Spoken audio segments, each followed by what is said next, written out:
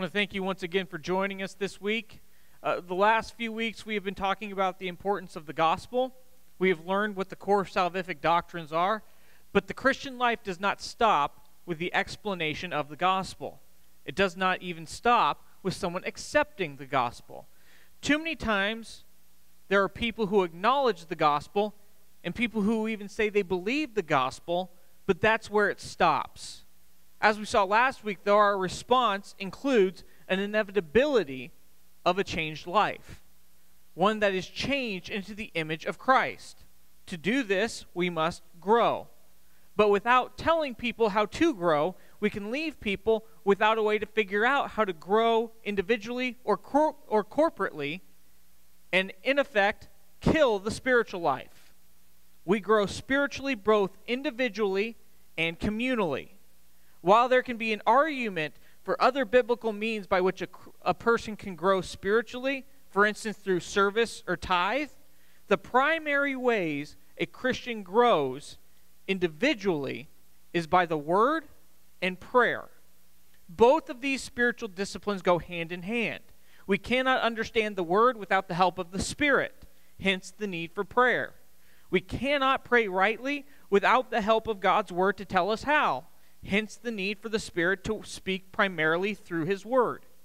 There is no reason why every single disciple of Jesus should not be reading his word and communing with his Spirit in prayer on a daily basis. Yet consistency seems to be an issue in today's church. Individually, Christians should be absorbing Scripture and praying daily, as well as knowing how to explain that to someone else. Every Christian should be able to explain at least the importance of it in the life of a believer. But there is also a lack of consistency as it concerns corporate growth. Corporately, we need to understand and be teaching the importance of being involved in a local congregation and how someone can get invested in the life of a church family, as well as learning ourselves how to involve other people in our church. We need to understand that being a part of a church body is extremely important in the life of a believer. But today, as we start off with this block, we start off by talking about how we grow individually. Specifically, we talk about the importance of studying Scripture and start talking about how to study Scripture for yourself. One of the biggest causes of destruction in the church today stems not from political power or interchurch struggles. It is stemmed from a lack of biblical competency. People do not know how to read the Word of God for themselves. This is one of the largest tragedies in the church today. Scripture itself shows how important it is to stay in the Word. 1 Peter 2:2 says this, "Like newborn infants, desire the pure spiritual milk, so that you may grow by it for your salvation." This newborn milk that Peter uses is an analogy for the Word of God. The Word of God is integral for growth. Without growth, people's spiritual lives will stagnate and eventually die. We need to be in the Word to grow. Hebrews 5:11-14 says, "We have a great deal to say about this, and it's difficult to explain since you have become too lazy to understand. Although by this time you ought to be teachers, you need someone to teach you the basic principles of God's revelation again. You need milk, not solid food. Now everyone who lives on milk is inexperienced with the message about righteousness, because he is an infant. But solid food is for the mature, for those whose senses have been trained to distinguish between good and evil." The writer of Hebrews shows this progression from growth to maturity as he confronts his audience with the fact that they have digressed into this spiritual immaturity and that they need the basics once again in order to grow. You cannot grow into maturity without first knowing the basic foundations that are found in Scripture. Finally, 2 Timothy 3:16-17 says, "All Scripture is inspired by God and is profitable for teaching, for rebuking, for correcting, for training in righteousness, so that the man of God may be complete, equipped for every good work." The Word equips us for every good work that God has for us. For everything that we need to be able to please God, the Word has an answer for us. The Bible tells us how to live our lives in a way pleasing to God. It is completely sufficient for the life of a believer. It contains all that we need to be able to follow His will for our lives. But there are numerous reasons why people do not study the Bible. Howard Hendricks in his book writes several different reasons people give. One being that people say it's not relevant to their daily lives. There are some out there who think the Bible is a dated book that has no bearing on how we live today. There's some people who say that they don't know how to read the Bible. They look into Scripture and they get intimidated while making the text more difficult than it actually is. Then they just stop reading it entirely. There are some who think that you need some kind of special training or degree to be able to read the Word, which usually leads people to say that this isn't their responsibility. There are some who think that it is only the pastor who has this responsibility, or is the only one who can interpret it rightly. Finally, there are some people who say that it really just isn't that interesting, that it's boring to them. But we not only see in Scripture, but through our daily growth in growing through Scripture, that none of these reasons are true, good, or accurate. We see that these reasons are really just excuses.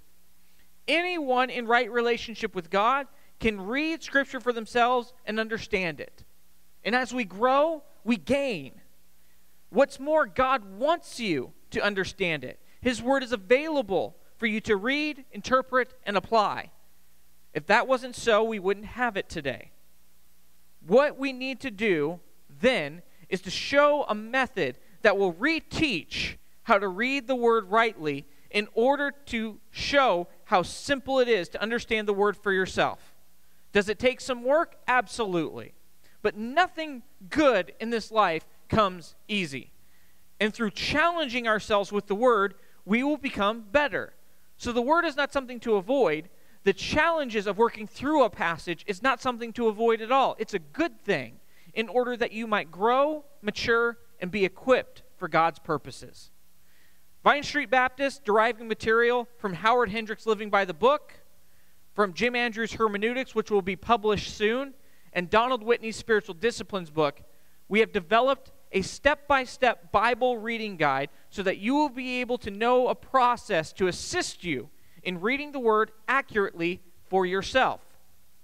What this reading guide will do, it will give you a simple process of reading the Word that will get you the most out of it. You will gain confidence, growth, joy as you read and apply the Word rightly in your life. A few suggestions as we move forward. Be open to daily devotional time. Be open to change in your life. Be open to God and His work. Now, according to Jim Andrews, there are 3 rules we must remember when dealing with Scripture. 1, always read the Bible in context. 2, always read the Bible in context. And 3, always read the Bible in context.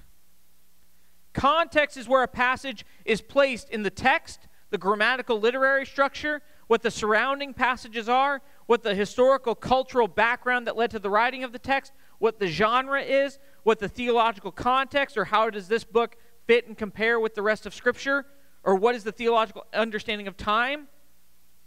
That's what the context of Scripture is. Remember that Scripture will never contradict itself. If we see a discrepancy, the problem is not with the text. It's with our interpretation or application. The key to studying Scripture rightly is remembering authorial intent. And what that means is this: what did the author mean when he wrote a passage? The author determines meaning, not us. We determine significance or application principles, but the author determines meaning. There are some blunders that we must watch out for when reading the Bible. Things we need to beware of that are connected. Sometimes people take things out of context, and it leads to faulty interpretation, which can ultimately lead to bad theology and ideas that God isn't saying at all. Things that you can be led astray with. For instance, one of the most misused passages is Philippians 4:13, which says, I can do all things through him who strengthens me. By itself, some people have taken this to mean that I can do anything I want or gain the life I want here on earth with all of the riches and glory if I just work hard enough and I want it, because God will give it to me, because God is backing me. This is literally how some people will take this verse and even get it tattooed on their arms or put it as their motto without realizing what this really means here. And in it, they commit a blunder of what we call verse cherry picking. Verse numbers, we need to understand, are not inspired. They can be helpful at times, but they are not present in the original text. The letters and books were meant to be read as one. The verse numbers were added on later to be helpful for people in reading the text, but those verse numbers are not inspired. It is only the text itself that is inspired. The problem with people misusing this particular verse is that they forget a crucial detail of not only the surrounding context of the verse, but also the historical context. And that is this. When Paul wrote this passage right here, he was at the time in prison and suffering. The surrounding context talks about persevering during times of hardship and persecution. Times that Paul makes clear are inevitable for the believer. The entire meaning of this statement is changed when we realize this context. Paul is talking about persevering in the faith in the face of horrible circumstances and being able to overcome those horrible circumstances and persevere in the faith with the help of God, not gaining material wealth. But verse cherry picking happens constantly. Another great blunder is finding principles unrelated to the text. When I was in college, I would bring theological papers to my father, who was a former Bible college professor.